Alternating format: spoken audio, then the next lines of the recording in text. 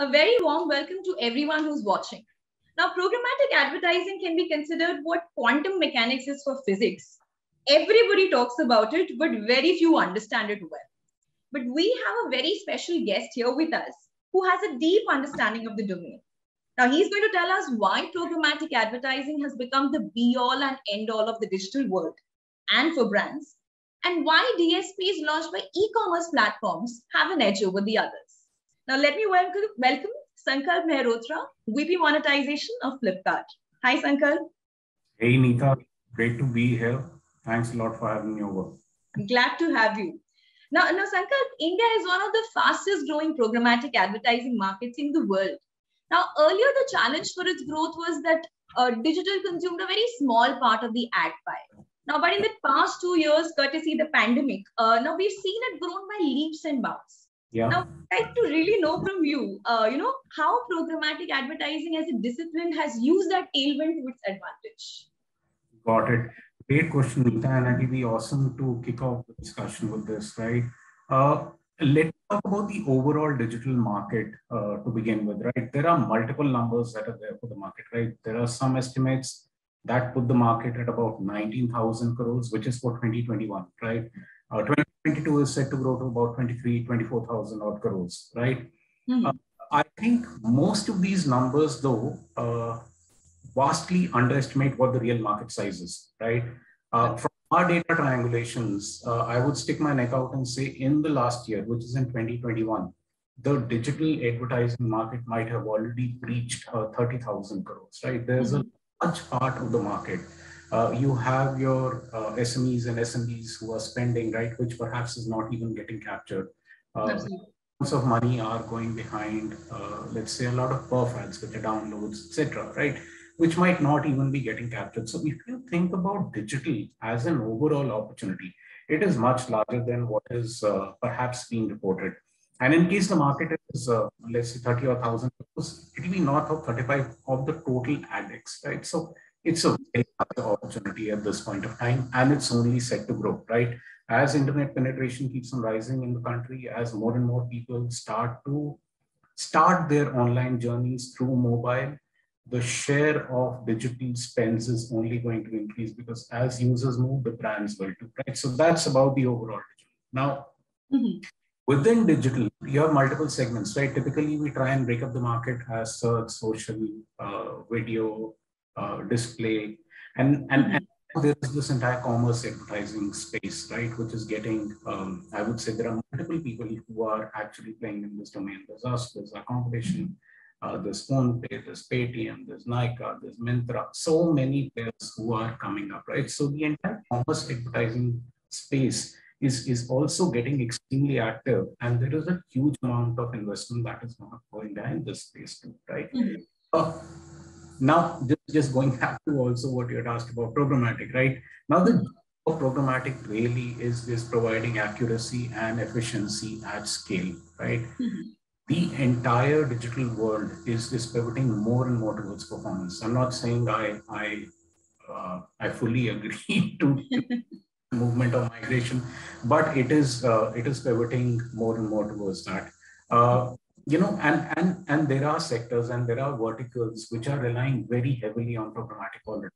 You think of a vertical like gaming, you think about all consumer tech, you think about all edtech, fintech, BFSI, all of these categories are very, very big on programmatic already. And the reason is really quite simple. How do you reach the most relevant audience at scale, right? So I think this trend is only going to grow. The market is already moving in a direction where numbers are set to go. Programmatic makes immense sense for a lot of brands and categories, right? And you'll see more adoption happening on it in the coming years. Like you mentioned, I think the investment is already huge and growing by the day, and for the right reasons.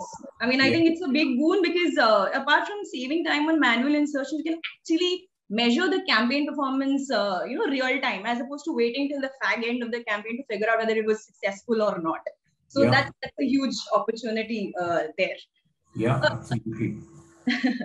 And you are an integral part of the programmatic advertising ecosystem today. In February, you launched a custom-built demand-side platform in partnership with MediaMath, Tell me, how was the reception from the market so far?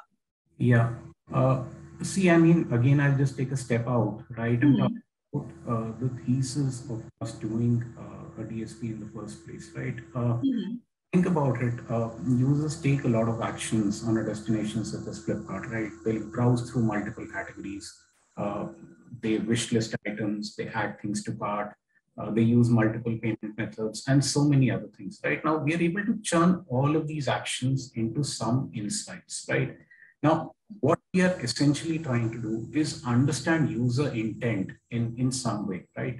Really understand what is the user trying to achieve, attain, etc. And if you think of us as a platform, a job that we do well is to hyper personalize, right? So when users come on Flipkart, your experience on Flipkart versus my experience on Flipkart is very different, or could be very different, right? The kind of merchandising that you might see versus I might purchase, absolutely. Recommendations that you're going to get, all of that is different, right?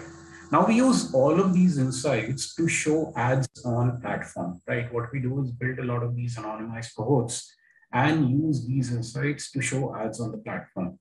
We've actually just taken that narrative forward, right? The cohorts that we use to target users on Flipkart, and I don't like the word, or let's say is to surface relevant content to our users on platform, are the cohorts that we use, on our DSP too, right? So irrespective of whether you retail on Flipkart today or you do not, you can use all of that intelligence to surface the right kind of communication to the right kind of user. An example, if I were to think of, let's say, BFSI as a category, right? We have an understanding of which customers are, let's say, cash customers, which customers are using a particular type of credit card, who's using debit card, who might be on UPI, and dependent on the product that you have, you can choose one of these cohorts to show the right kind of ad to the user, irrespective of where they are,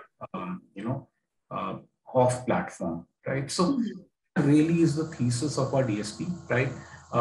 It's early days, right? It's just been about 7 or 8 months, and it's a market which, like we are saying, is set to grow. The architecture or the thesis of having this DSP is fundamentally very strong. We've seen month-on-month growth. We are growing quarter-on-quarter. But if I have to simplify what you said, or maybe ask you in a very direct sort of a way, there are so many DSPs out there in the market. So I think there are two ways of going about it. One, you can go through scale, like the number of people that you can, actually reach out to, or maybe the richness of the data. You might have lesser number of people, but the data that you have on them is really rich. So in this case, which category would the Flipkart DSP be? Depth, very clearly, right? So let me just again try and break it down, right? So you can get limitless inventory through multiple supply sources, right? What makes a difference is the kind of layering that you can do on top of that supply, right? Where you start to focus more and more on right? Based on your brand, based on your customer, based on the goals that you're targeting, right? And again, going back to the point I was making in the previous question, right? We understand user signals well. We understand their intent well. And again, we are able to anonymize them and say, okay, this is the in-market cohort for XYZ category. Cohort, let's say this is a cohort which based on things like the recency of their purchase, the frequency of their purchase, the value of their purchase. You can have an RFM kind of a segment.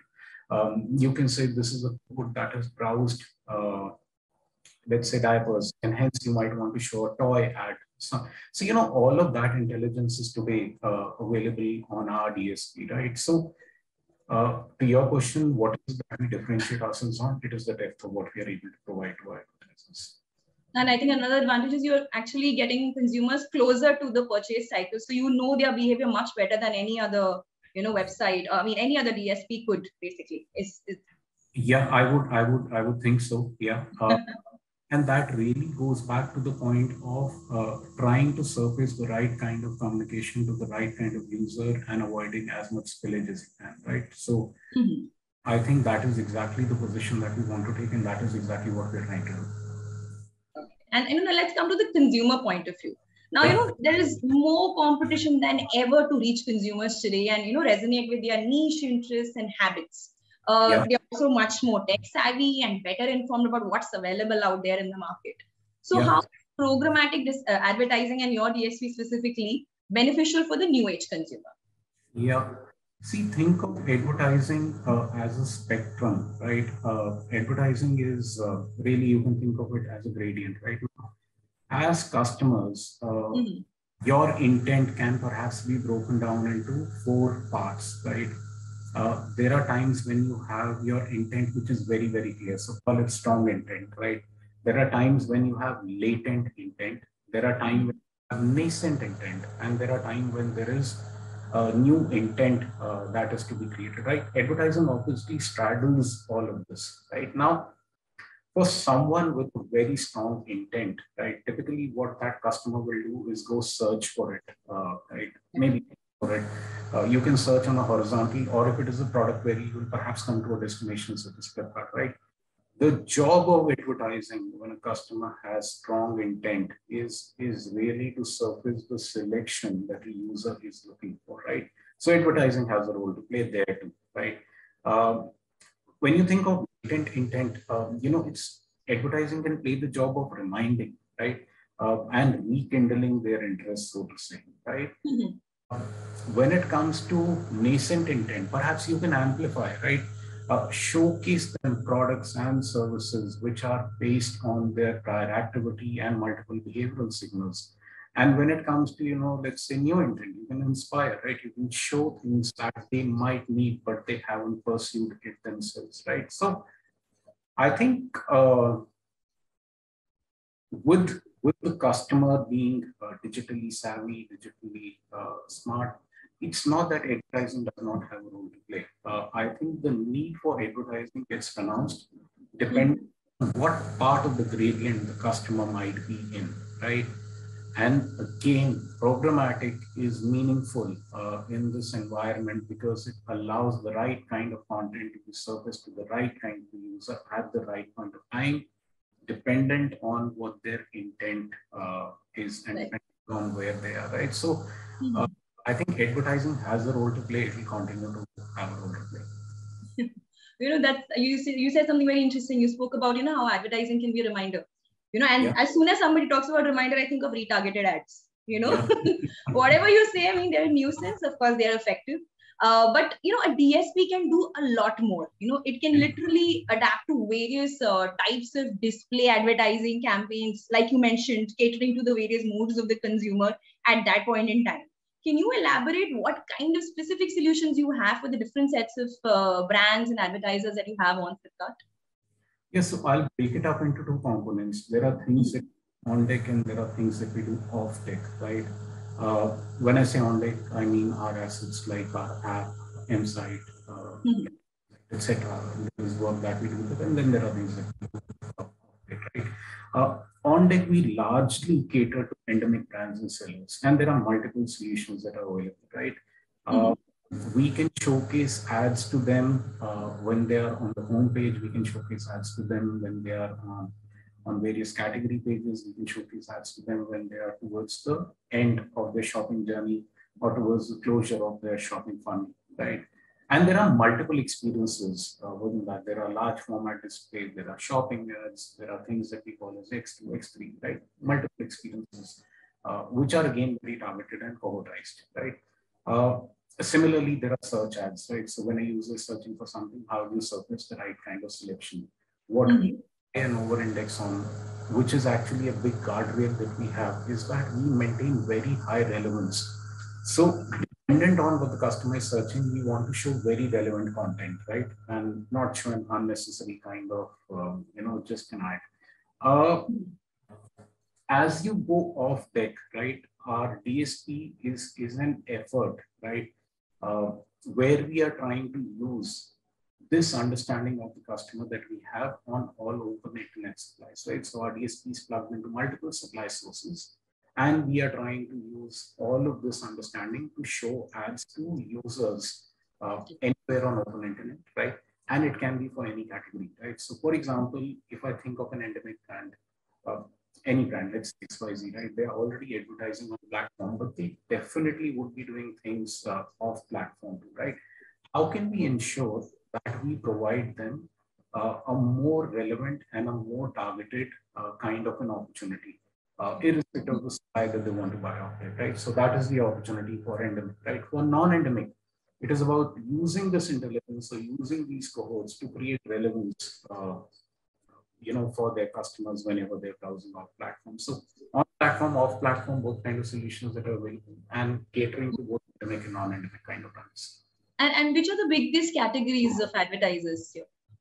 Yeah, I mean, it will be, see, there are multiple categories on platform, right? There's handsets, there's electronics, there's CPG, which is very large, there's fashion. So there are multiple categories that we are already catering to. And we've started to make headway with categories like BFSI and auto. In the past 1 year, there's a lot of foundational work that has been done around it. And we're seeing tremendous traction happening from these categories. Yeah. And another thing that we noticed recently is third-party data is getting deprecated across the world. For various reasons, industry channels, privacy, everything else. Do you see that as a trigger for Flipkart DSPs to go a step further and solve the problems of marketers? First-party data, like we were talking about, it's really, really helpful. Yeah. No, it will be right. It will happen across all destinations who have first-party data and who are using the signals that they might have available in an anonymized fashion to create relevance for their customers and brands. Will definitely see higher traction in the future, right? There are a lot of solutions that are being developed. Like, there are companies that are trying to figure out unified IDs and all of that, right? So you see a lot of development happening. Let's say third-party cookie deprecation on Chrome, even things like what Apple is doing with IDFA deprecation, etc. I think the ecosystem will evolve, right? But I think the merit or the value that first-party data holders will have is something which is going to get amplified in the near and the long term. There's not to say that there might not be the solutions that are created, but yes, anyone with first-party data, you will see brands, migrating towards that. Okay. And one last question, what are the key trends, other trends that you're seeing in this programmatic advertising space for the next couple of... So a couple of things we already spoke about, right? Third-party deprecation is one. The impact of it might be limited in India, but let's say IDFA deprecation is another big trend. Third thing is this entire interplay between, let's say, walled gardens and open web, right? So in some markets, right, it is observed that there is, let's say, time spent on walled gardens is reducing. I'm not sure whether it is true for India or not, but in some geographies it is, right? So there you're seeing the narrative of open web getting more and more pronounced, right? And really it's a green space right now, right? Time will tell how this really plays out, but I would say the entire interplay of walled gardens and open web is something that we're going to see playing out in the coming years, right? I think CTV as a trend, is something that is here to stay. Should see more and more advertisers wanting to latch onto it, right? Last but not the least, and I spoke about it when we started, is commerce advertising is going to see disproportionate gains. It will grow faster than the rest of the market, right? And over the next few years, like you said, multiple players in this domain now, right? You'll see a lot of advertisers wanting to migrate as their customers move towards platforms such as this. They want to move their advertising dollars too. So yeah, I think that would be the thing I have to say. Super. So if we have to sum it up, and tell people exactly what Flipkart DSP provides to advertisers, I think it would be like a 360-degree funnel for reaching out to the target audience. Yes, yeah. I mean, it is, yeah, especially for endemic brands, right? Now endemic brands can bring traffic back to the platform and see exactly how their ads have performed, right? So yeah, to that in 360-degree view is absolutely fair to say. Absolutely. Great. Thank you so much, Sankar, for this very enlightening discussion. It really has helped me make progress in my understanding of the programmatic advertising space, and I bet it has helped our viewers as well. Thank you so much for joining us. Yeah, no, thanks a lot, Neeta. Pleasure having spoken to you. Greatly enjoyed this conversation. Thank you.